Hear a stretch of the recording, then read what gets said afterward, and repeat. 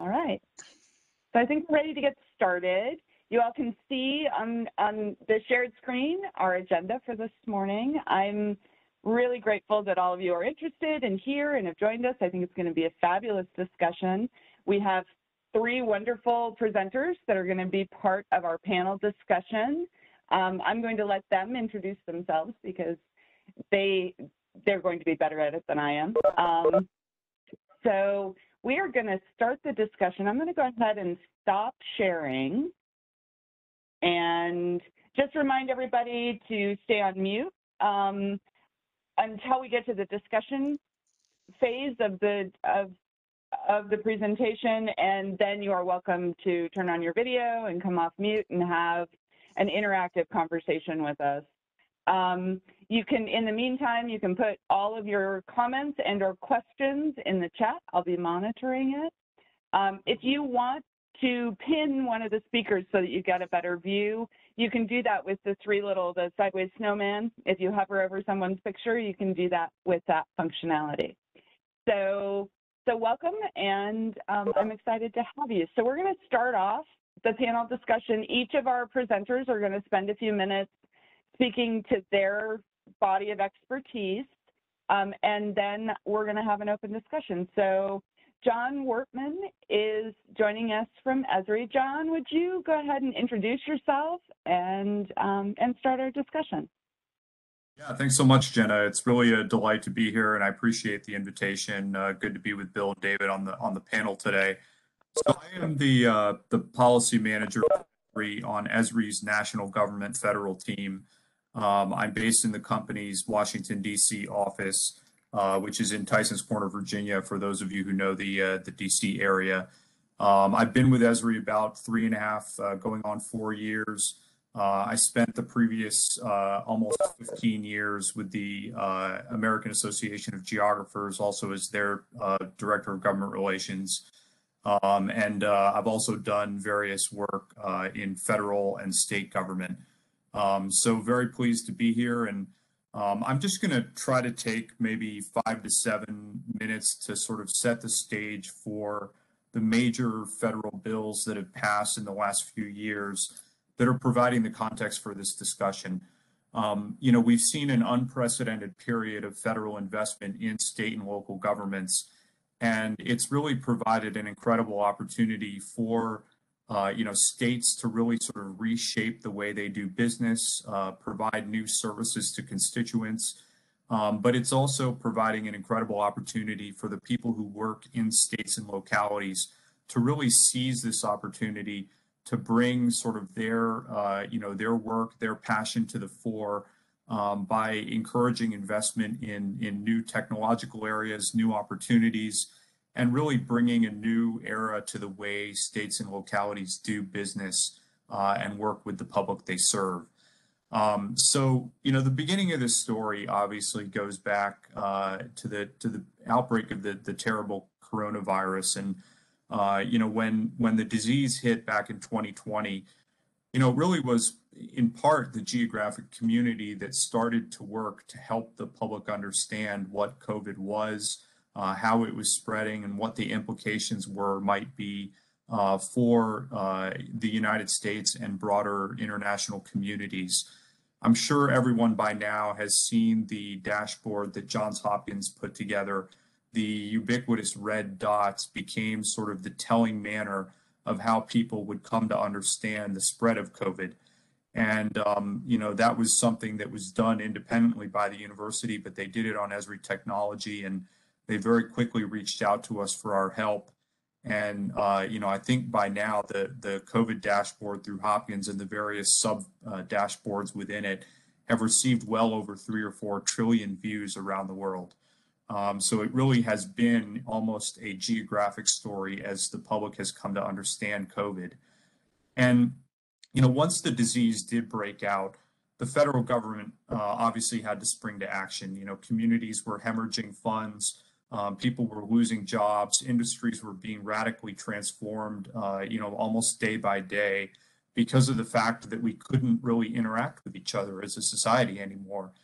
And as a result of that, the first major investment that transpired as a result of the COVID response was the CARES Act. And it was passed in March of 2020. The Trump administration put it together with Congress. And the Trump administration, because they were still in office, had the ability to shape a lot of the implementation of that law. And, it really was done in a way that did provide a lot of flexibility to various industries, but it also provided $150 billion of direct funding to states. That was sort of really the first taste of direct investment that state and local governments got from the federal government as a result of what we've seen with the pandemic. The one major difference that I'm going to try to make clear in my comments is there are significant different impacts between the CARES Act and the other bills I will talk about, because for CARES, the Trump administration did put the Treasury guidelines in place that the states and localities have to be responsive to when spending that money. The Trump administration was a little more stringent, they did put a few more controls in place for how states could allocate those funds. And the period for CARES expenditures actually expired at the end of December of 2021. So we're now fully outside the period when CARES money is being expended. Ultimately, in working with a lot of state and local governments, and a lot of states did choose to send some of their allocations under CARES directly to various localities. And some of the larger localities did get funding directly from the federal government because of the way the specific regulations were put in place.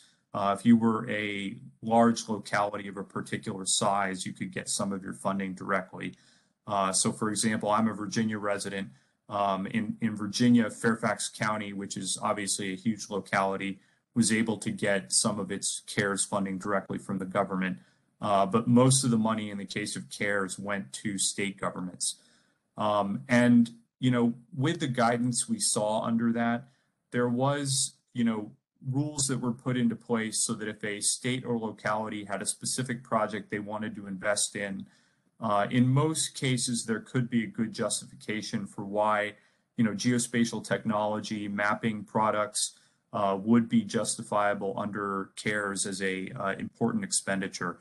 Obviously, states needed to work with their health departments to quickly understand how COVID was spreading about communities, how people were being impacted in various geographic areas within their, area of control. And so, most states and localities found that it was easy to put together a justification that certainly included reasons why investments in geospatial software and technology was important. There were some issues here and there if localities were interested in doing a project that, strayed a little bit from the direct COVID mission. But for the most part, from the conversations we had within Esri, our partner community, with our friends in AGIC and more broadly, we found that there was pretty good, ability to justify CARES Act expenditures around geospatial technologies. Jump forward to the election in 2020. We then obviously had the Biden administration come in 2021. And, they saw still at that time, because vaccines were just getting rolled out, there was still a significant disruption to the American economy, that they needed to do another round of investment in American communities. And that bill became the ARPA program, the American Recovery Program and Act. And out of ARPA, we actually saw an even greater amount of funding that went to states and localities. There was a total of $350 billion allocated under ARPA, and the states received the majority of that money. It was $195.3 billion went to states, and the remainder went to localities, territories, and tribal governments. And, there was a direct spelled out allocation for each state under ARPA. And I just looked up the number this morning. Many of you are probably familiar with this. Arizona got $4.2 billion under ARPA. And based on the information I was able to look up, about 1.5 or a little bit higher number than that has been allocated under the money that went to the state of Arizona. And the federal government under ARPA is actually rolling those funds out in two tranches. So we had one tranche that went in May of last year, a couple of months after the bill was enacted. And the second tranche of funding should go in about a month or two to state and local governments. And, with that investment, because the Biden administration was in place and was able to develop the regulations for how the funding could be spent, there was a lot sort of wider latitude for how states and localities could expend those funds. And we've actually seen a broad range of programs that governments have been able to put their funding into. Just looking at the allocations that Arizona has expended so far, a lot, of course, has gone to their programs around, workers who found themselves out of a profession for a while because of the COVID pandemic. There was a significant investment through the governor's office into education programs, and the state has invested over $100 million in broadband funding, which of course has a very clear linkage to geographic understanding and what geospatial technologies can do for state and local governments. So we've seen continued investment through the ARPA program. That second tranche will be going out soon from the Treasury to states and localities. And, these intergovernmental organizations have until the end of 2024 to allocate any ARPA funds that they want to expend. And, beyond that, then all monies need to finally be fully appropriated and expended by 2026. It's been interesting watching the states and localities deal with their funding programs. In some states under their constitutions, the governor's offices were able to direct this activity directly. And there was a lot more flexibility in them doing so. They could quickly implement programs, get money to departments, allocate money to various localities as they saw fit, and put regulations in place themselves that they saw sort of as best practice in directing their partners in how the money should be spent within their jurisdictions. In other states, the state constitution directed that the state legislature had to get involved and actually pass an appropriations bill to expend these federal funds that came from CARES and ARPA. So we've seen various models around the country, and in working with local governments, with state governments, when there's a desire to expend funds on geospatial investments, it's often just required a little bit of flexibility, a little bit of exchange with the people who you're dealing with in a relevant agency to figure out, what guidance they've received from the people above them, and how they think something can be best tailored to make an expense allowable under the guidance that they have. The final thing that I want to mention before I turn it back to Jenna, the major investment we've seen, of course, since ARPA has come in the form of infrastructure funding. And that major bill was enacted in November of last year. It's now been in effect for almost 6 months, but it wasn't until the omnibus appropriations bill was passed by Congress in March that the full funding for the infrastructure program was actually allocated by Congress.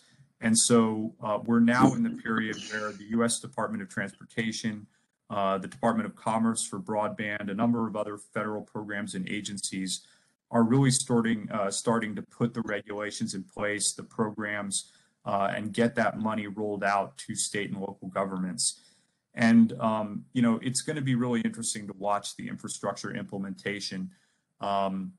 The major aspects of it, I think, that are going to be key for geographic folks to play in, and anybody who works in a geography program and a NSGIC type related program around state government. You're going to obviously be focused on the broadband components, as we've mentioned already. Those are going to be huge areas. But a major one that a lot of people are paying attention to in Washington is permitting for these programs. If you think about all the environmental concerns, the reflection of historical issues that need to be looked at when any big project is being approved, endangered species, need for investment based on community growth, demographic factors. These are all huge, significant areas that geographic software can provide very clear guidance to states and localities on.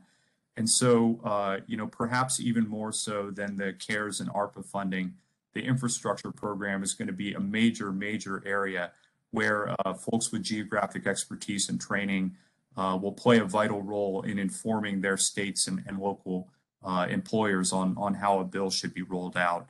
So this is, a challenging time, but an exciting time for the geographic community. We at Esri have been very pleased to be able to work with so many of you as terrific partners. Again, I'm delighted to have this opportunity today with Jenna and my fellow panelists, and I think I'll turn it back with that, but I very much look forward to the questions and discussion. Thanks, John, and I appreciate you setting the stage. I know there's a lot of money and a lot of opportunity for receiving some support from the federal government. So we're all very much interested in your expertise and how we can use that to better our programs. So I appreciate you being here. And we're going to turn it over to Bill Johnson. Bill is from AppGeo and is widely known as a 𝐀𝐫𝐢𝐳𝐨𝐚 evangelist. So it's a fabulous title and one that I think only he gets to have. So Bill, would you give us a little introduction, and I will give you permission to share your slides. So, all right, thank you very much, Jenna, and really glad to be back with the Arizona crowd. I have very fond memories of being there in Prescott a couple of years ago at your conference. So yeah, I'm going to be talking about the broadband aspects of the available federal funding, but just to give you a little bit of background on why I'm going to be talking about broadband. Some of you know I was the state GIO for the state of New York. I spent a 31-year career in the state of New York, and among the many projects I worked on was the broadband funding, the broadband program that was funded by NTIA grants from 2009 to 14. So I led the effort in New York, and that was my first exposure to broadband work. And really, among all the projects I was involved with over that career in New York, the broadband program was my favorite of all of them. It kind of combined everything, some interesting mapping problems.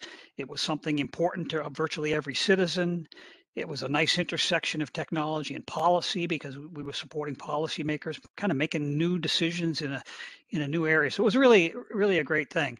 And when I retired from the state, I went to Washington, D.C., and I was working on national broadband issues for a nonprofit associated with the FCC for a couple of years. And now that I'm at AppGeo, I'm leading our team of work at the state level in broadband. And we're working in several states. In fact, we just learned yesterday that we won another state project. So I'm very happy about that.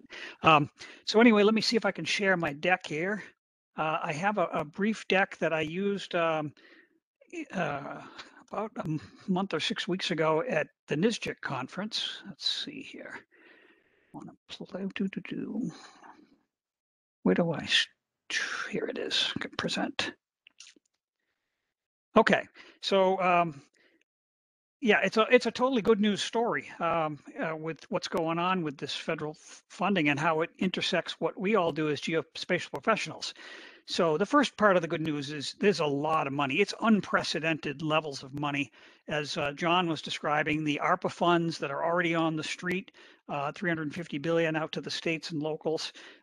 There was a special category of infrastructure eligibility that included water, wastewater, and broadband. And so projects are being funded with that. And then the new money that we're awaiting the notice of funding opportunity in about a month from tomorrow, actually, they'll have all the details about how states will be able to use that new money, which is a total of $65 billion that was in the Infrastructure Act. And these things are additive to the money that's already out there. There's for more than a decade, the FCC has had a universal service program that's about $5 billion a year. That's all directed to broadband activities in 4 programs, and that's what I was working on when the 2 years I was in DC. And the Department of Agriculture has something called the RUS program, the Rural Utility Service Program, which is a combination of low interest loans and grants for broadband projects. And lots of states have allocated from their own budgets work to do broadband because it's a competitive situation. Every state wants to improve their ability to attract people moving there, and also businesses, and you need high-speed internet for all of that. So the other part of the good news is this is the first time that I can ever recall where the way the funds are being allocated and distributed is all based on GIS data. This is just think about that. We're talking about in this Infrastructure Act, the funding formulas that determine how much money each state is going to be based on the new FCC broadband map, and then individual projects that you want to apply for sub-grants under the state programs. The eligibility determinations are also going to be made on GIS data from that same FCC broadband map. And in addition to that, the ARPA funds to qualify for broadband infrastructure projects, you need GIS data that proves that the area is unserved at less than 25.3. So we're talking about a huge amount of new money, and its eligibility is all totally connected to GIS. And that's just amazing to me. So I don't want to spend too much time talking about ARPA because it's kind of yesterday's news. The money's on the street. The states have wide discretion on how to spend it. It's kind of shorter term money. The money all has to be spent by the end of 25. So it's kind of it's being used for kind of shovel ready projects in the main. So I want to not dwell on that. Let's move to the Infrastructure Act. And there's two big pieces in the Infrastructure Act that relate to broadband. One is this thing called the BEAD program, the Broadband Equity Access and Deployment, BEAD. You're going to see that over and over again. This is going to be run by Commerce through the NTIA, which is part of Commerce. And it's essentially a block grant to the states. So states are going to, based on a formula, and the formula is not available yet because it's going to require the new FCC broadband map, which isn't expected until the end of 22. And that map will allow the NTIA to calculate the state allocations because it's a formula that uses a bunch of factors, but it's essentially how many unserved locations are in your state as the numerator, and the denominator is how many unserved locations are there in the United States total. Now there's I'm simplifying it a bit, but that's basically what we're talking about. And the way the program is going to work is the states have to submit a letter of intent, and they will be able to, that will unlock some $5 million per state to do planning. And then they can, they're going to submit a preliminary plan to the NTIA that NTIA has to approve. And once they approve that plan, that releases 20% of the money. And they can start making sub-awards, or what they call sub-grant awards for projects in their state. And then they got to come around with a final plan or a final proposal, and the acceptance of that final proposal unlocks the remainder of their funds. So that's how it works. So states are going to have a lot of discretion about how they run their individual programs. All the details everybody's waiting anxiously for, they'll be in something called the Notice of Funding Opportunity, or NOFO. If you want to sound like an insider, you talk about the NOFO. That's due on May 15th. And that will have all the timelines and the application procedures and the program rules and all that. It's going to be many, many pages of details in that. But what's interesting here is if you're a GIS professional, your state is going to have a big chunk of money to do broadband planning work. And a lot of that is mapping related. And it's very interesting because in the past way that broadband funding worked, it was tied to specific units of geography, census blocks, which really don't relate in any meaningful way to broadband networks. But that was the way the mapping from an EFCC operated. And so the eligibility for funds was connected to census blocks. Under this new thing, there is no defined geography. What you're going to be able to do, it's kind of like redistricting. You're going to be able to draw lines, or people wanting sub-grant awards are going to be able to draw the lines anywhere they like, so long as at least 80% of the locations in that polygon meet the unserved or underserved definition for funding. So it's a little bit of game theory, and it makes it a really interesting geospatial problem. Because everybody's going to be trying to game it a little bit to their advantage. The companies that, the ISPs that want to tap the funding are going to want to reach the easiest to reach addresses to tap the fund, and states are going to be on the other side trying to make sure that the hardest to reach addresses get included. So going to be a little tug of war going on there. I think it's going to be very, very interesting. And then the other big program is something called the Digital Equity Program. It's a smaller amount of money, but it's still, we're talking about a lot of money, $2.75 billion. And that's split into two pieces. And it worked. So one piece of it is a formula-based thing to the states. And states are going to submit a plan about how they're going to, and digital equity is all about who's getting left out based on income or digital literacy skills or a lack of access to the devices to get online and those sorts of things. But then there's the other half of the program is a competitive grants program. So that's going to be open to the world. Any organization can apply for the competitive grants. There's going to be a 5-year, $250 million a year for 5 years, so a total of $1.25 billion in that program. And so very interesting.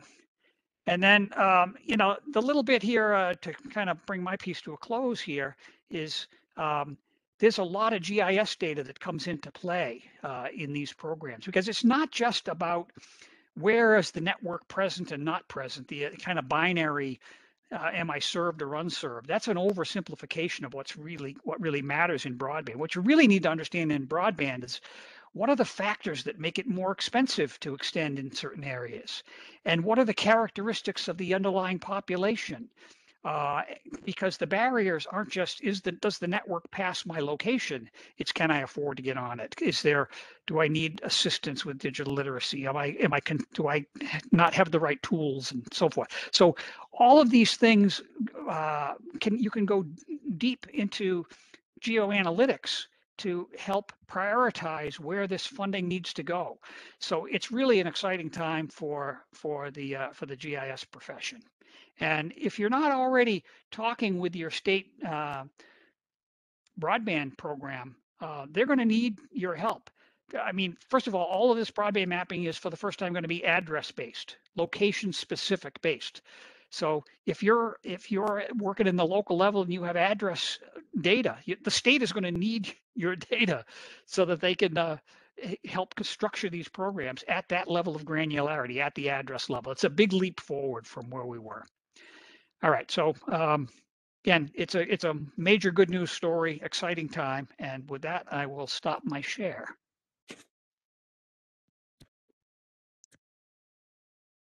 Thank you, Bill. That was excellent and really helps us to understand the broadband side, which I know is on everyone's mind. It's on my mind for sure. So thank you very much. Today we also have David Moss, and David is gonna give us his perspective. He provides geospatial services to our communities, and I know many of you already know him. David, do you want to take it away? Do you need to be able to share? Yes, I have a few things to share. And so mine is a little bit different perspective. I was always the guy looking for more money wherever I was working or GIS area. So about 17 years of GIS experience. I actually worked in the city of Fort Worth for 2.5 years doing GIS, and I was actually funded by a grant position the whole time. And I worked under a grant manager. And during that time, this was right around Hurricane Ike area, we were actually able to build a brand new emergency operations center using grant funding now. And so I've used grant funding in the past before. I've used it during CARES, as well as when I was at Maricopa, we was looking to use it for the ARPA and everything like that. So my presentation is around, like, now that you know your organization is getting the money, how do I now get a part of that as a GIS person working for that agency? So share my screen.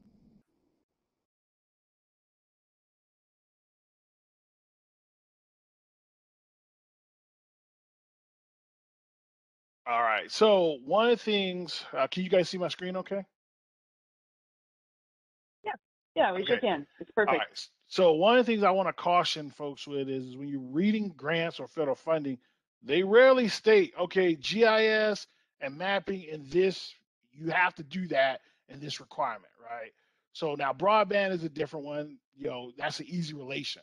A lot of times the grants, they are strictly for a business standpoint. They're like, oh, we want to determine who's underutilized in this area. We want you to roll out programs to revitalize this area of town, things of that nature. And there's lots of grant funding out there. So when you do that, then the big part from a GIS standpoint is for you to say, okay, how does that relate to GIS? And then how does that relate to the business or the group that is looking for that grant or federal funding? Also, federal funding is very clear about what you can't use funding for. So they're not very clear about what you can use it for, but they will tell you can't use that for revenue. You can't do this. Like they are very good about can't. So that's good news. And one of the reasons I bring that up is I was working at my Maricopa County, and well, in Fort Worth, I was working in Fort Worth, and we were able to buy GPS devices to map where tornadoes landed. So we wanted to take them and take pictures, but we wanted the pictures to really correlate right to where the damage happened. So we were able to tie that back to the grant and use GIS and buy these $800, $900 cameras to do that during that time. And so we was able to do that. Also for the CARES funding, I was able to use that at Maricopa to actually cover my ArcGIS Online credits, right? So I'm working with public health to use our local geocoder and Esri's geocoder to get as many of the points geocoded. And we were doing 1 million points a day at some point, right? Well, that 8 credits. And I was able to take that and actually work with Esri to put in there credits for public health and then present that back to our finance manager, and we actually get paid for all those credits for all that geocoding for 1.5 years with CARES funding. Now, CARES funding didn't say anywhere where you can use credits to take advantage of that, but it said supporting public health. So that's what I'm saying is that's where you want to work. And also you can work with partners as well to help you do that. And so my biggest thing is connecting the dots, right? That's where we come in. GIS folks come in, right? The business, public health, human services, those groups are usually funded a lot with grant funding. Anything helping the community. They don't know where GIS fits. They know I get the funding for our office to do this project, and I'm a hire staff potentially, and then this is how the community affected. They don't know, oh, I need this middle piece GIS to then make that all relatable and make that happen. And so that's where we come in to work with GIS folks to work with those agencies to make that relation. And if you have a hard time doing that yourself in GIS, that's fine. We have folks, Esri, myself, Bill, that we can help you make that relationship through that. Also, it helps when you're looking at that to have a partner because it helps bring additional credibility if you haven't done it before, but it also takes some of the risk off you and the agency, right? If you're presenting, we want $500,000 and you've never done this before, but you have a partner in there that can help you, then that helps take some of that risk off. Okay, so, and also one of the things you got to look at too with federal grants and dollars, at some point you have to show what that money was used for and what's the results you got from the community with that federal funding. Whether it worked well or it didn't, you have to show that. And GIS is great with dashboards and things to show how that worked and how you were able to take advantage of what happened in the community. And then I always like to say, trust the process, right? This is the process that I've worked with, and we help customers today do this with some of the ARPA funding, where we had a customer out of Illinois went and replaced their whole front-facing GIS with Portal using federal dollars because part of the grant they were looking at was to help reflect back, work with the community, engage the community, showcase their results. Well, they didn't have any way of doing that except through, using some of the Esri solutions for that. So first thing would be is gather information like you guys are today. So great job of being on here, gathering your information.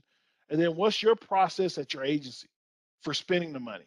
Every city and agency has their own process. When I was at the county, we had our process of, we had to put our idea down. We had to do a one pager.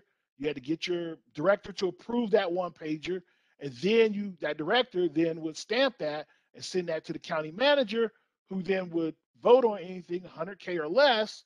Anything higher than that, the county manager would present that to the board. And then the board would elect to allow to use the money for that. Okay, so understand that. Also, you want to partner with your grant liaison. Most cities and counties have somebody that does that, right? They keep up with a lot of the grants that are coming out. They work with some of the agencies that have the grants, that go get grants all the time. Also, you want to work with your finance manager and, of course, with IT. Because, if you want to buy servers or do database work, those things, IT want to be aware, things like that. And also work with your finance manager is important, because they a lot of times are engaged with those folks and knowing how much money is coming, how you can address that funding and apply that. So I always say do that. And then also connect the dots, right? Now you have all the information. You're like, okay, I gotta understand how GIS is gonna link everything together. And then you gotta choose a customer executive sponsor. And the reason for that is your director can approve of it, but if that GIS is gonna help, let's say transportation, well, you want a transportation director to say, yes, I like this plan. We want to take advantage, because now you got your director saying yes and the transportation director saying yes when it goes to your city or council members for them to approve of it. So you have more backing. And then also, like I said, choose a partner, whichever it may be. And your partner could do background work. They don't have to be in the front facing. They could be behind the scenes, validating work. Like one of the things that we did was we rolled out apps for CARES. We worked with Esri to also validate, the process we were using to make sure we didn't miss anything when we was reflecting some of the data going back out for, who had COVID, who didn't, if they got vaccinated or not, right? We just want to make sure we had all our bases covered. And so you could do that type of work. And then, of course, when you do your proposal submittal, right? So you want to make sure you state the issue you're resolving, the business benefits to your agency and identify who's the executive sponsor that has proven that from your customer standpoint. Really state how GIS links everything, state your outcomes and your validation metrics, how you're going to show that everything is working. And then please use screenshots of the GIS solutions and examples. You can't say you want to use GIS or replace GIS, but then don't show that in the submittal. Like, that doesn't work, right? You got to use that. And so no matter what your process may be for your city, like in this case for the county, it was a one pager. Well, what I did was I did a PowerPoint that went along with the one pager. If people wanted to read it in the PowerPoint, I did all these different things and I showed the apps that we would use. So a person's like, I know what you're talking about, but I'm not quite sure. But then when they see an example of the app, they're like, oh, I like that. So then they automatically want to vote to do that because they like what the outcome is going to look at the end of the day. And then I would present that to my executive sponsor, get their input, my director, get their input, and then package the whole thing. Even though I only needed one pager, I packaged all of it just in case the person wanted to know more details about why I was requesting that funding. And so it worked out well. And then I want to say around 2014, 2015, we Human Services was doing a grant, $750,000 grant on providing teen pregnancy services in certain zip codes. So part of the grant submittal to get the money, we actually did a web app showing all the zip codes where there were high pregnancies, where there wasn't, and how we thought we could improve that by doing the services and all that. Now, it did not require any mapping or anything. So we did screenshots and we did a link to a public facing map that was just for that grant. And the county got that $750,000 over a 3-year period.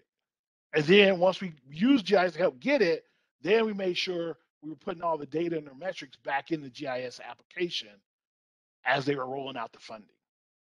And so it seems like it may be a lot, but a lot of these things you do today, you just may not recognize you're doing it. And so with grants, you just want to make sure you lay that out and move forward with that. And that's all I had for that.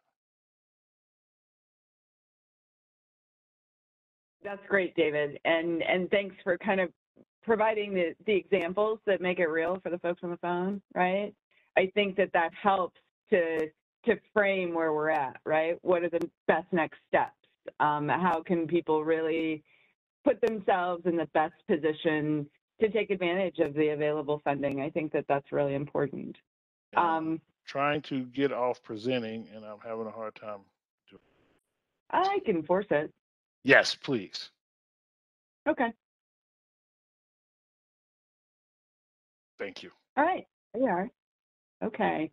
So this is the part of the programming where we really want to see all your faces and have you come off mute. We want to have a robust discussion, right? How can this discussion really help you with where you're at and what you're trying to achieve? So you all provided some questions in the registration that I'm going to rely on to keep the discussion going. I think we've already got one question in the chat, so I think we should start there. And Bill, maybe you could address Brian's question. He wanted to understand, for those that are not looking at your chat, let me get back to it. He wanted to understand being able to give feedback to the FCC, and what does that look like, and how does that affect funding? Yeah, that's a great question. So thank you for posting that, Brian. So there's really good news. The new mapping method that the FCC is implementing, they're shifting from the old model, which was based on something called Form 477, which is reporting by the carriers at the census block level. Well, that's going to be going away. The new method is reporting at, actually the carriers are going to submit polygons that represent the areas where they serve at a particular speed and technology. And this was all laid out in a law that passed Congress in March of 2019 called the Broadband Data Act. So and a provision of the Broadband Data Act that's entirely new is something called a challenge process. So anybody will be able to challenge the accuracy of the map by submitting additional data. So if you believe that the map misses locations in your state, for example, if you can submit a data set that shows that they missed some locations, they will have a specified time frame. I think it's 90 days, but don't quote me on that, to evaluate your challenge. And do whatever research they need to do. Go back to the ISP whose data they were relying on or whatever, and make a determination to either accept your challenge or reject it. And if they accept your challenge, they're going to immediately fix the map and the data set. And this is not a time-limited process. It's not like there'll be a quarterly refresh of the map with challenges that have been accepted. It's going to be a continuous process over the life of this map. So the map could literally be changing by the day. So that's one key part of it. And what in our discussions with a lot of the states, what we're helping them do is be prepared to challenge this new FCC map when it comes out. And the biggest piece of data to help with that is a statewide address data set. Because what the FCC, now that this new reporting, the carriers are going to submit these polygons, and these polygons are going to be overlaid on a data set of broadband serviceable locations, which is essentially an address database. And the FCC just contracted, or is in the process of contracting for that from a commercial third party. And they put an RFP on the street, and it was won by a company called CostQuest. So there's a $48 million contract for a nationwide address data set. It's a brand new data set, and this is a brand new use case. Do you think it's going to be perfect when it first appears? I don't. It's a new kind of reporting for the carriers, being ingested with newly developed systems at the FCC and overlaid with a newly purchased commercial data set. There's guaranteed to be some issues there. And so smart states are going to be ready to challenge the accuracy of that, because remember, the funding formulas are based on that map. So to the extent that map misses some areas, you can be increasing the funding allocation to your state by correcting it. So very, very important. And the other thing that the FCC will be supporting is crowdsourcing. So you'll be able to note, hey, there's something wrong with my address. You don't necessarily have to submit data through the challenge process. You can online mark up the map through this crowdsource capability that is also a requirement under the Broadband Data Act. So I'll stop there. I don't know if the other panelists or John or David have anything to add. Yeah, we're welcome to take your comments. David, John, did you have anything to add to that question or that response? No, I think I would defer to Bill's expertise. The only thing I would say is don't wait. Like start figuring out who in your office or your area is gonna participate and start making a plan. Like don't wait till, oh, it's open now I can challenge, and now you want to get everybody together and decide how we're gonna do that. Like, start that now. Yeah, And, you might have, for example, if you've done a survey, or if you've done speed test data gathering, or you've done field mapping to know where the infrastructure is, and of course that statewide address data set that you should have for other purposes anyway, that's going to be a real key.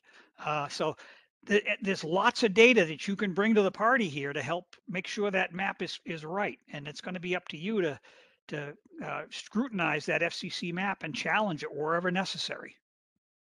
Yeah, because I would say the cell tower data, I know a lot of 911 folks have that already from the providers, things like that for your public safety. So definitely be like Bill's saying, gather all that data, look at it. If it's not good, start trying to improve it now, what data, and then start playing that process of, well, who in our group is going to challenge, who's in charge of doing that, like who are we putting in charge, and things like that. So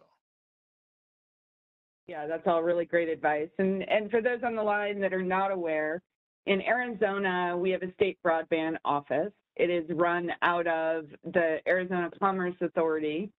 And my office is collaborating with them on the mapping aspect and gathering the requirements and gathering the data. So if you have specific questions over what that looks like and how the broadband office is addressing the problem, you are welcome to email me. You are welcome to join our calls. We have regular calls with the broadband office to strategize and make sure that we're on the same page. So we've started working on it, but your input is welcome, always. I think that's really important. So we do have some other questions that were submitted during registration to kind of help guide our conversation. So I'm looking at them now. And John, maybe this is a good question for you. There's a question about the channels used by federal governments to disseminate information on what opportunities are out there. And then I think we get into David's point of being a little creative in how to interpret them for geospatial. Do you have advice for folks on what to pay attention to, particularly with all the funds that are coming right now and in the near future? How do people know what to look for and what to look at? What should they be paying attention to? Yeah, Jenna, that's a really good question. And, it's been interesting with the programs that have rolled out in the last few years. In a lot of cases, because they wanted to expedite getting funds out to states and local communities, many of these programs just sort of tapped into existing funding pipelines. So, the vast majority of the infrastructure pots of money that are going out are basically just huge plus-ups of the money that traditionally goes to states for highway programs or, utility infrastructure. Yeah. Even broadband programs, as Bill alluded to through NTIA, are just basically massively ballooned numbers of typical programs. So in most cases, I would say, go to a colleague who's familiar with a particular program that you're interested in tapping into. Figure out what the traditional means for submitting an application for the disbursement of monies under those programs. May require, picking up the phone and calling somebody within the state government who you usually work with, or, calling somebody at a county across the state. But you may find existing resources that know how to work with a lot of these programs. Now, there are, of course, some new sets of guidelines that have been put out by the federal government, by state and local governments around how these specific funds can and should be expended. And that's going to require, sort of a little bit more nuance in reading through programs, figuring out where the opportunity areas lie.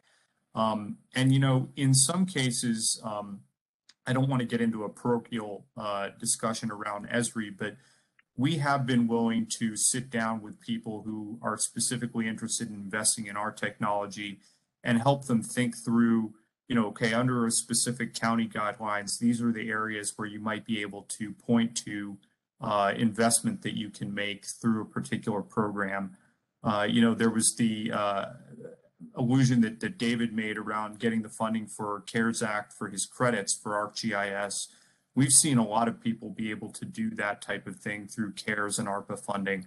And we've actually had a lot of state and localities that have been able to, re-up the funding for their Esri enterprise agreement for the next 5 years, even through some of these funding sources. So in a lot of cases, if you can point to the use case for the technology in terms of answering the bell around, COVID-related needs, infrastructure, broadband-related needs, you then can bring that technology online for the, sort of wider range of use cases. So I would just say, talk to colleagues, look at existing programs, and in the types of new programs that are being spun up, look for specific areas where there is geographic expertise required. David, do you have anything to add to John's response? Yeah, John covered it really well. One thing I do know, I get a lot of questions asked about, well, what about continued maintenance? Like a lot of times you can't use the federal fundings or the grants for continuing maintenance. Well, that's kind of not accurate. And so what I'll say with that is and I've done this in 3 different job locations. If it's a new product or solution you're getting and the vendor puts in 3 to 5 years maintenance up front, you can pay for it all early, right out the gate. So that's what I'm saying is working with your finance manager and knowing how that works. You can do that if they put it in the initial purchase up front that says, oh, you're paying for 5 years of maintenance. And then you could buy the initial software, the initial service, and pay for the maintenance all at one time. And so knowing those nuances and then validating that with the grants liaison and your finance folks, we were able to do that with a lot of things that we were able to get using grant funding and federal dollars because we were getting that for the first time. Usually what it means by like you already purchased it and now you want to use grant money to keep paying for it every year. Well, they don't allow you to do reoccurring maintenance. You a lot of times with federal and grant dollars. So that's what I'm saying. Those little nuances can be very particular and can work in your favor if you look at it that way. Did you employ a specific strategy to learn about where those opportunities were when you were in the public sector? Did you know where to look, or were you just connected to the right people to learn about where those opportunities were? And I was connected to the right people. Because I was saying when I initially started, I knew there was money there, but I didn't know how the whole grant process or the federal process worked. But they have folks that they hire that do that consistently. Like, especially in like I say, anybody working in those communities, public health, human services, like they do that constantly to just run their government organization. And so just connecting with them and then just saying, okay, how can I take advantage of that? And then, working with that and learning that over time really worked really well for that. And then my thing is when I looked at the grants, what I started reading about is, did it have a location component? Like, is there a location component or is there data that I would gather and store for you to do what you need to do? So a lot of times we was working with an agency that they use ARPA money to do a whole new bridge.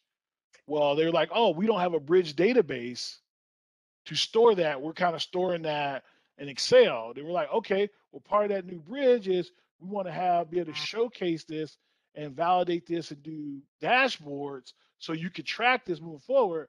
So we're able to tie in getting a database and a server in that whole bridge project they were doing. So now they can store all that information and be resilient, right? Because part of the thing is about resiliency. Putting stuff in Excel and on paper isn't resilient. Right. That's great. Thank you, David.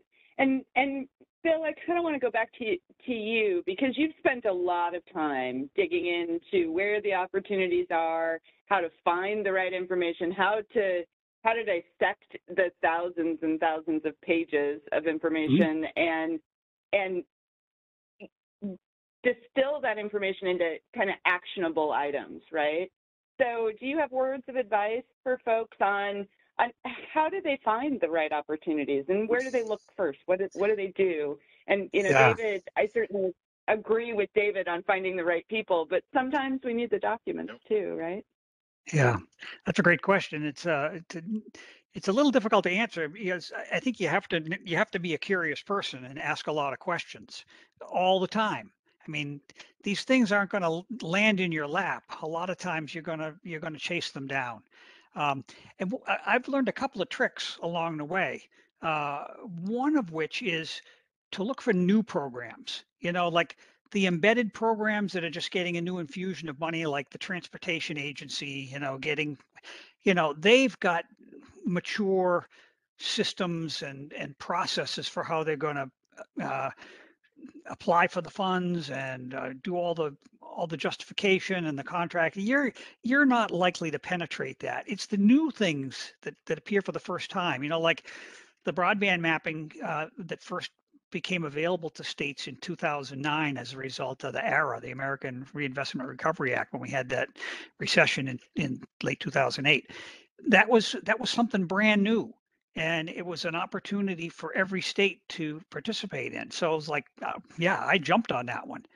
And in the Infrastructure Act, there's this $2.75 billion component called the Digital Equity Act. It's a piece of the Infrastructure Act. It's something brand new.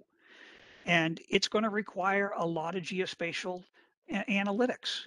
And it's going to be looking at socioeconomic factors, at address locations.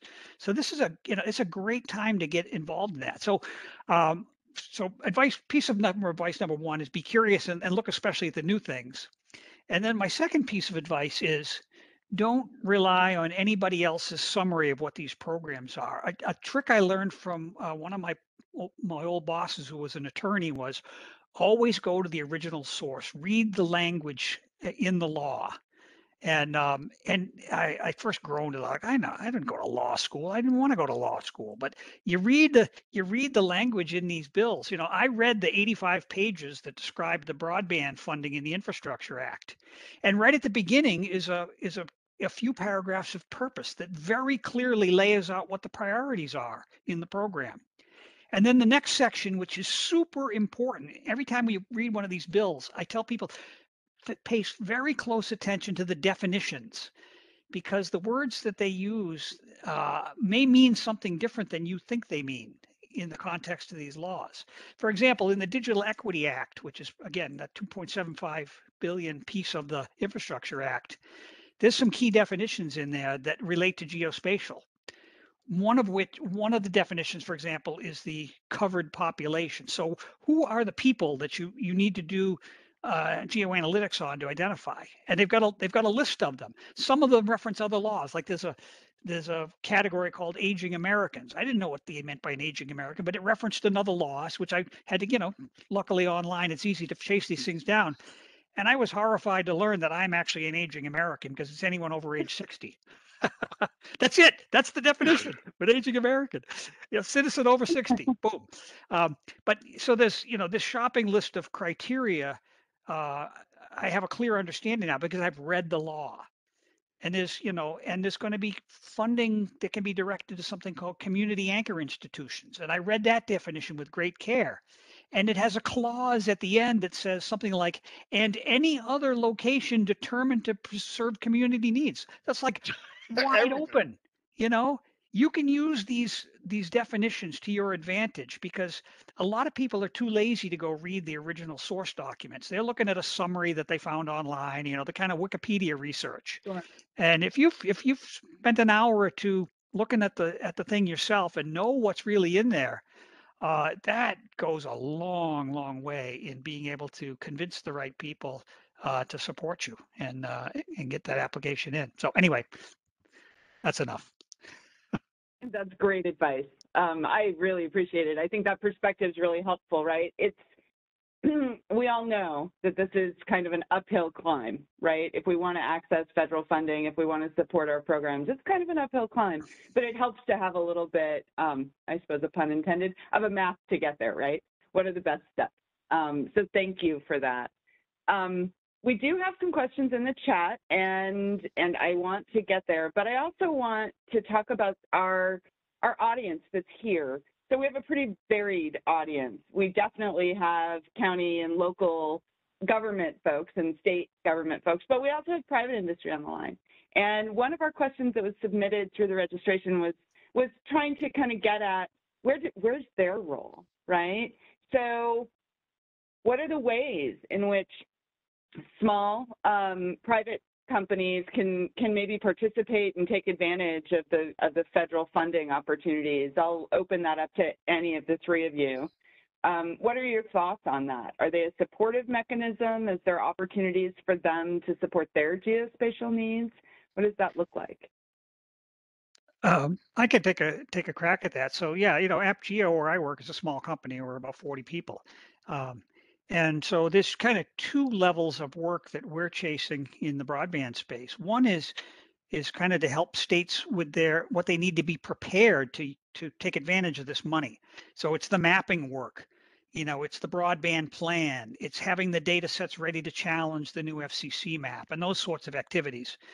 And then the other is, states are putting out RFPs to build capabilities around running these programs. So of course we end up writing proposals in response to a lot of RFPs that states put out for that work. So yeah, kind of a couple of angles. It's certainly, this money is not just flowing out to governments. I mean, in a great many of the cases, it ends up resulting in contract opportunities that are, competitive contracting opportunities. Yeah, that's great. What about you, David or John? Do you have anything to add to Bill's response on that? I would just say quickly, one thing that I think is a real opportunity for any size business in this is an unprecedented amount of funding, as several of us have said. And, there is so much that states, localities, utilities, transit authorities, airports need to take on under these various laws that they may feel challenged to get everything done. So if you're, a small or medium-sized business that, can get a really good solution put in place for, tackling a state's broadband challenge, or addressing what a transit authority needs to do to understand demographic changes and how that will impact, what they can do with their infrastructure planning. By all means, go to those entities that you regularly partner with, or strike up a new relationship and, present your plan to them, explain why it's a viable option. And I think in some cases, they may feel, gratified that somebody has come to them with a good idea that may take some of the weight off their shoulders. So I think this is a real opportunity for any type of organization, be it governmental or external, in the private sector. So I think it's a good question, and I think by all means, people should try to tackle this challenge. Yep. Thanks, John. David, do you have anything to add? I would see where we also help, and there's a lot of folks just taking the opportunity to upgrade their infrastructure in situations where they couldn't do certain things because they didn't have the funding. And so just helping them connect the dots is like, helping them actually do the work, but also helping them understand where that could be utilized, or how they, who they need to talk to in their organization and things like that. So That's where we're seeing it going. And this is starting to move, and all size agencies are needing assistance to do that. Like with the addressing, right? If you're going to do it from a state level, well, you need to have the local address data, tuned and ready to go. And if they're struggling in that area with 2 people, well, if they couldn't do it before, what makes you think they're going to be able to do it now, even though the money is available? Because more of bodies. A lot of times we're seeing people need bodies, and unfortunately, right now, GIS is good that it's hot, but it's also good in the sense, not good in the sense of it's hard to find quality staff to do a lot of the work that needs to get done right now. Well, and sometimes there's a time issue, right? Correct. So it's harder to bring on someone and train them. Sometimes the path of least resistance is contracting.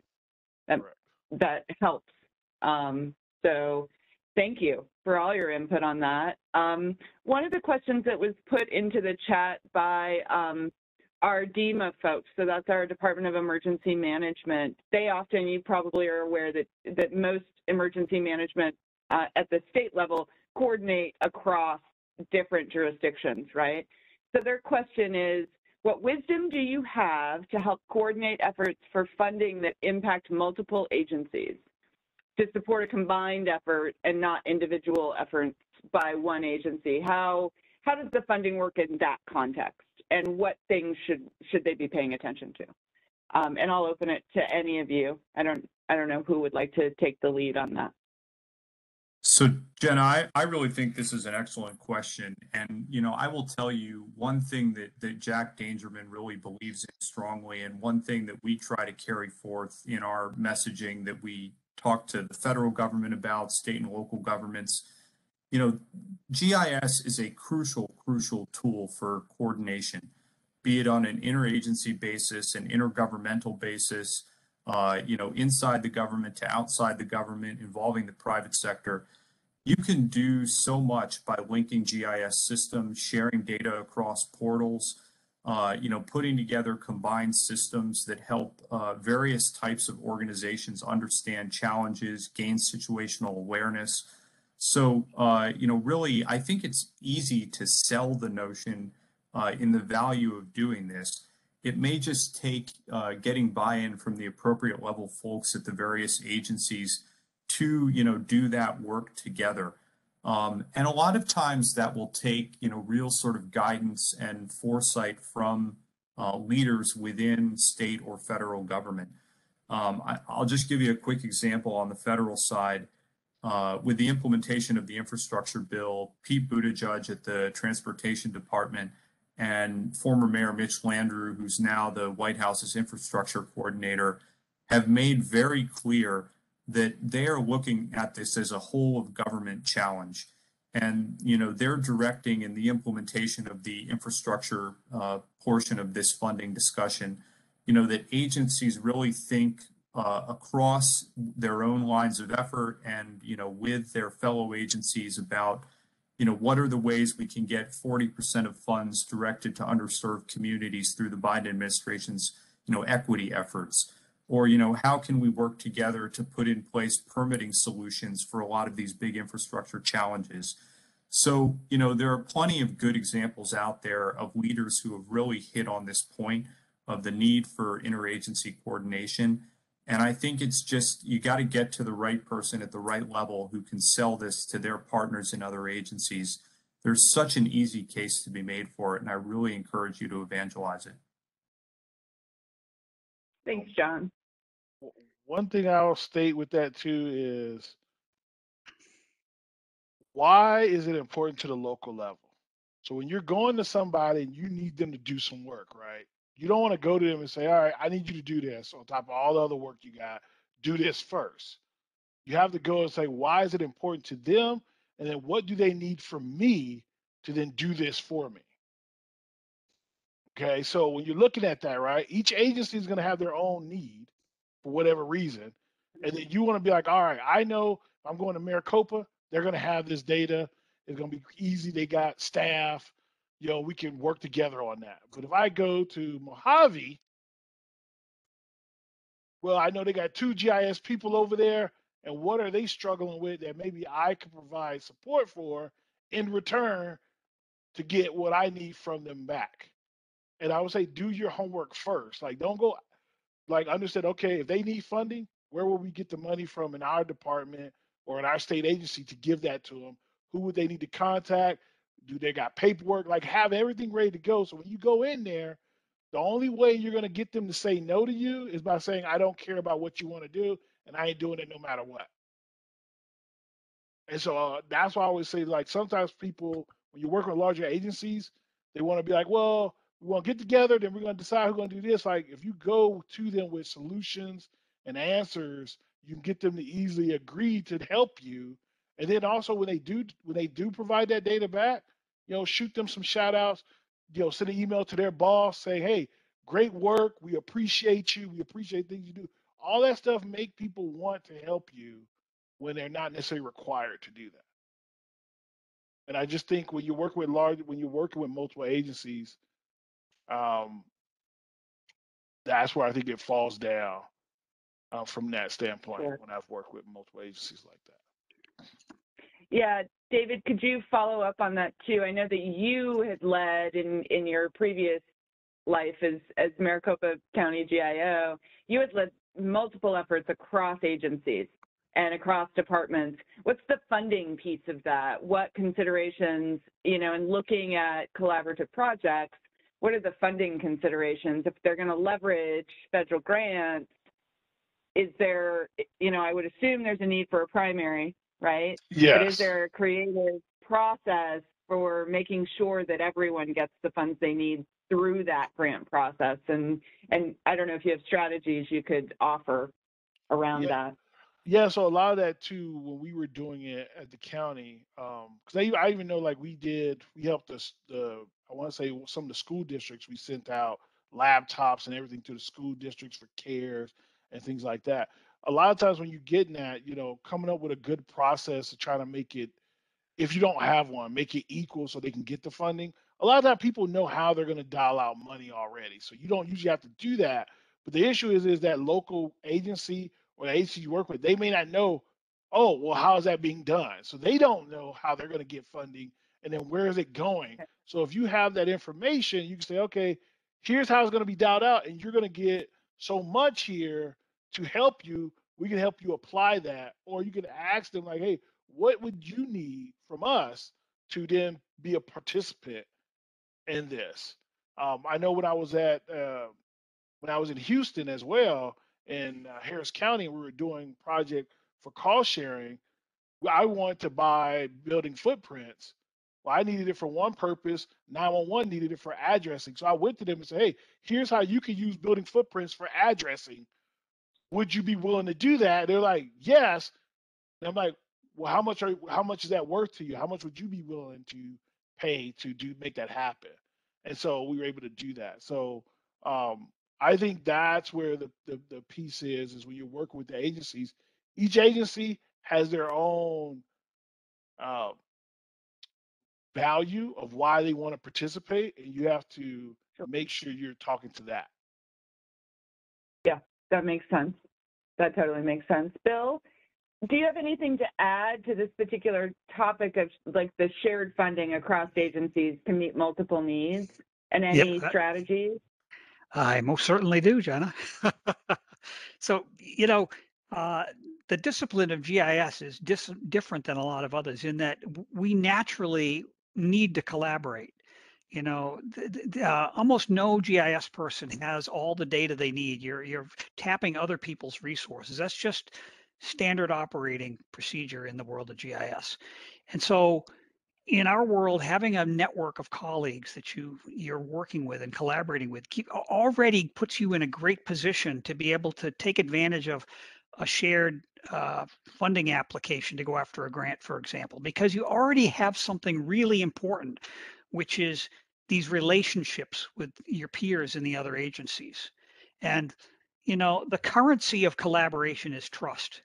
And if you've been working with people previously and you've built that trust, it's going to be a natural thing to feel comfortable, pursuing another project together. And that is so important. So, just in your daily work, you're building a network, you're building relationships, you're establishing trust, and it's like putting money in the bank. I don't like to think of it as okay, the withdrawals equal the deposits, but every time you're helping a colleague, you're actually making a deposit in a trust bank, and that's something you're going to be able to make a withdrawal at some point when you're trying to do something collaborative, and that's how that in the real world, that's how stuff gets done. I really like that analogy. Thanks. I couldn't agree more. And I would say that Arizona really does have a very rich geospatial community that's very connected. So that makes sense to me. That's great. One of the questions in the chat kind of focused more on natural resources. So the beginning, one of you, and I'm sorry I didn't take note, mentioned that there was some funding available for water, wastewater projects, some other things, and we all know that there is a big focus on climate too, coming down the pike from the feds. Are there more details on what funding is available for natural resource-based projects and how that might tie in? Does that tie into the infrastructure bill? Does that, I think I read recently the Map Lands Act has passed and is awaiting the president's signature. So is there a different path that folks need to look at for the natural resources side? And I think, Bill, if you want to start, and then we'll go to the other panelists, that'd be great. Yeah, thank you. And I was the one that mentioned that because that is a category in the ARPA funds, the $350 billion that was rolled out to states in June. So again, most of ARPA was intended to backfill state coffers that had been depleted in dealing with the COVID pandemic, but there was a category of infrastructure funds, and it included three things: water, wastewater, and broadband. And so if you want to understand how ARPA can be applied for water and wastewater, there is a document on the Treasury website that gives the rules for how the ARPA funds can be applied. I'm not personally familiar with the water and wastewater part of that. I went right to the broadband when I was looking at it to understand it. So I know how ARPA works for broadband, but not for water and wastewater. And I presume, and perhaps John can speak to this, I presume there's water and wastewater eligibility in spades in the Infrastructure Act, although I don't have any of the details on that. Thanks, Bill. John, do you have something to add? Yeah, thanks, Bill. So, it does primarily come through the the infrastructure bill, that water and wastewater funding.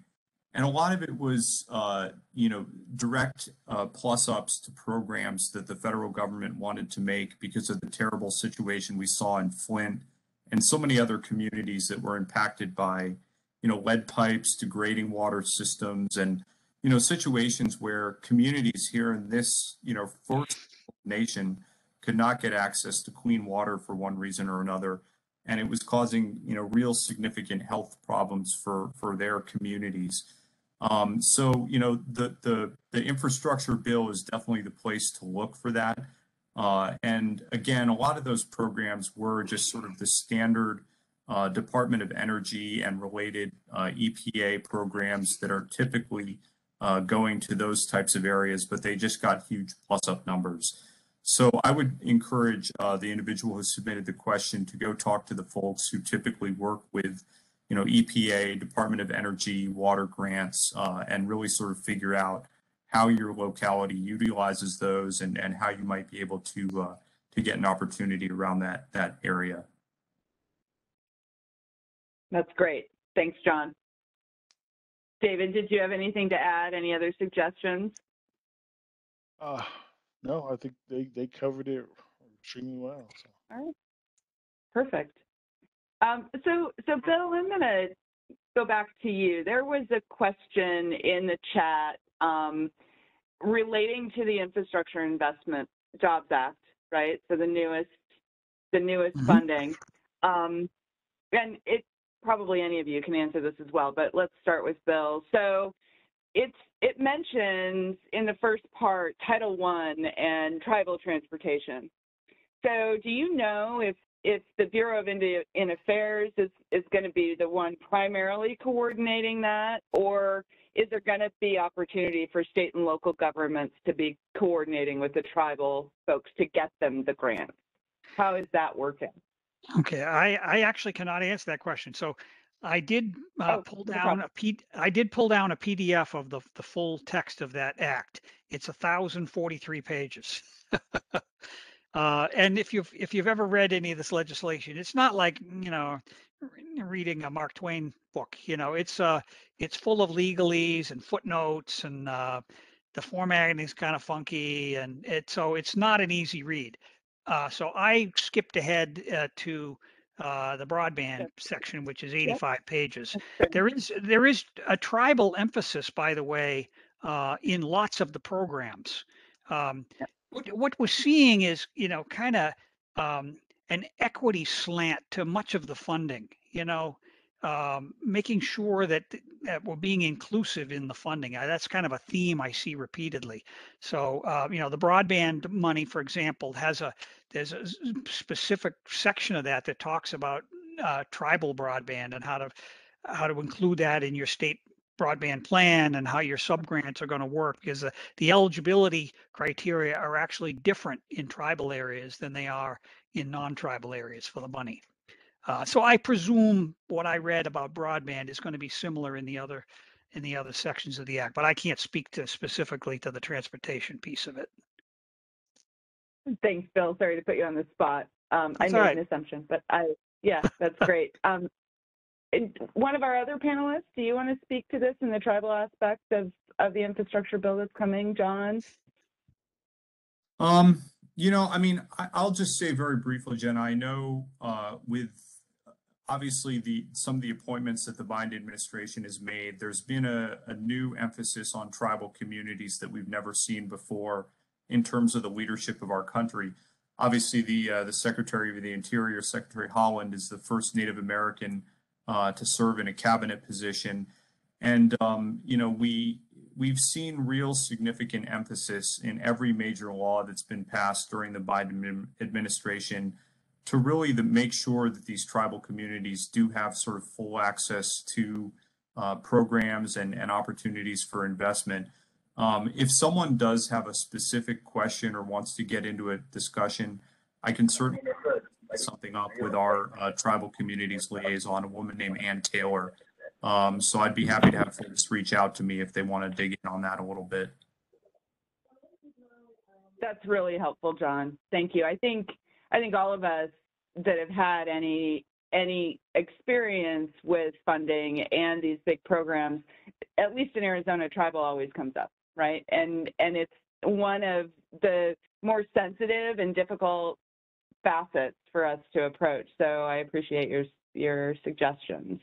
And Bill, I don't know if you saw in the chat, but Brian changed his question from the infrastructure bill to the broadband, tribal funding for broadband. I don't know if you have anything different to add.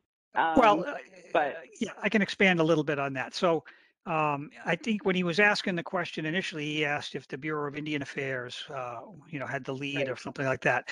The way it works for broadband is BIA is not the lead. You know, it's not like there's a separate handling of the broadband funding for tribal areas. The way the BEAD program, that broadband equity and deployment piece, the $42.5 billion that's in the Infrastructure Act, that's really infrastructure money for broadband. The way that it works is it's a funding formula to the states. The state submits a plan. Part of that plan is going to be how they deal with the tribal areas. So the state is in the driver's seat but NTIA has to approve that plan. And I'm sure NTIA will not approve a plan that doesn't adequately cover the tribal components of it.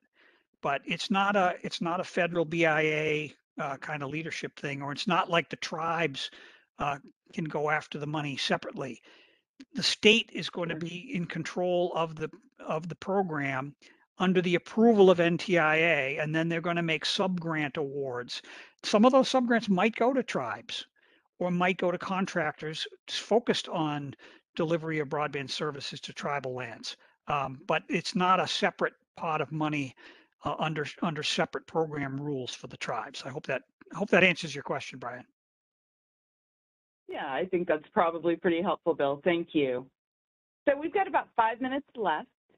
As we're wrapping up, I wondered if you all want to share a few words of wisdom before we leave. And David, I'll pick on you first. Do you want to share a few words of wisdom as we wrap up and best next steps for folks on the call? Yeah, the one thing I will say is when you're looking at the what you can do with federal funding and grant funding, it can be great in the areas of what you can apply.